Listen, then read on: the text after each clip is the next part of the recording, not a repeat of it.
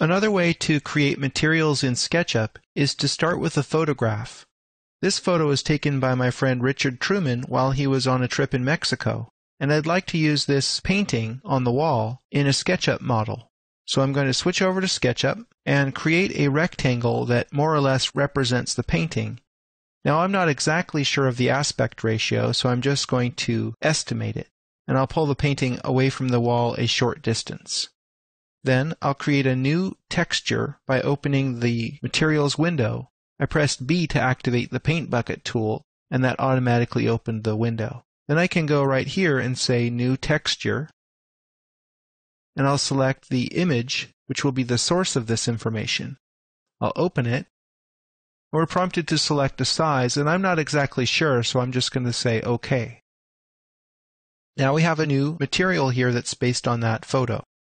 I'll select it and then assign it to this surface. I'll zoom in, and I'm just going to close the Materials window so we can get it out of the way.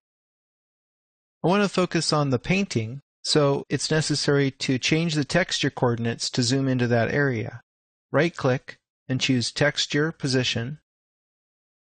Use the green pushpin to scale the texture, and then use the red pushpin to drag it back over. I have to go back and forth a few times because I need to scale it up so much, and I may need to zoom out so I can see the pushpins way down in the corner. I'll exit the navigation mode and return to the texture editing mode. I'll keep doing this until the painting is about the right size, and then I'll right-click and choose Done. I'll zoom in a bit here and use the Push-Pull tool to make the frame a little bit closer to the aspect ratio of the actual painting.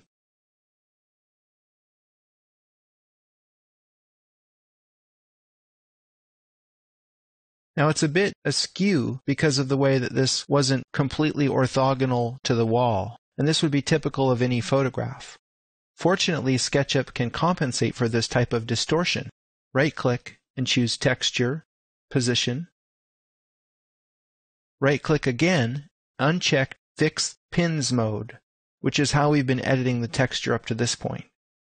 Now we're in Free Pin mode, and you can't really tell because the pins are off the screen.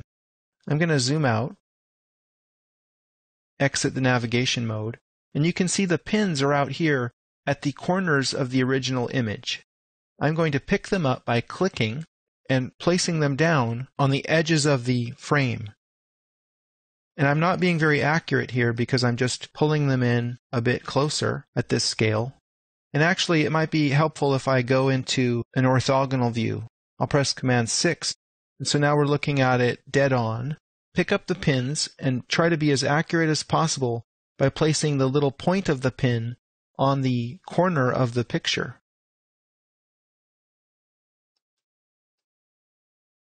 Okay, so that's pretty good. Now I'm going to go ahead and drag the pins to the corner of the geometry, and this actually distorts the pixels so that they fit precisely on the geometry. When you're done, you can right-click and choose Done. And now we've very accurately stretched and mapped the pixels in free pin mode onto this geometry. I'll go back into the Material window, use the magnifying lens to sample some of the color of the frame, and then I'll color that onto the sides of the frame.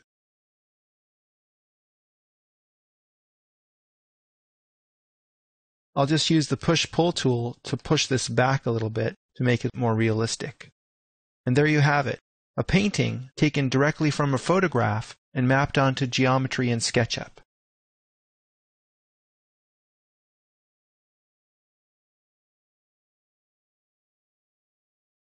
I'd like to show you a technique for creating texture maps that simultaneously have a color overlay. To start this process, I'm going to go over to Photoshop, create a blank document, and then add a pattern fill layer.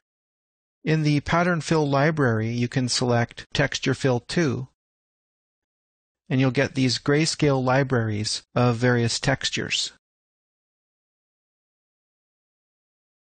I'll select a pattern like this, and decrease the scale in this case so that I can see more of the pattern on the screen at once.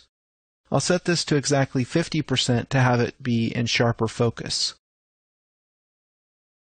I'll go ahead and flatten the image so that we have nothing but pixels, and then I'll save it, and I'll call it Weave JPEG. Okay, let's go back to SketchUp. Press B to activate the paint bucket, create a new texture, and select the Weave JPEG. This will work with any grayscale image.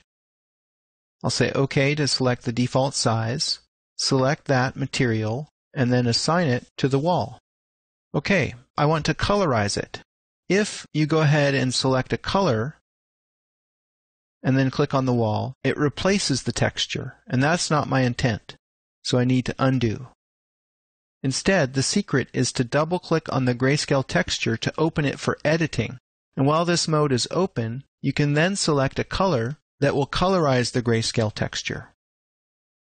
In this way, the ultimate material is a combination of the color and the texture, and so we can get a whole variety of different wallpapers out of this particular grayscale texture.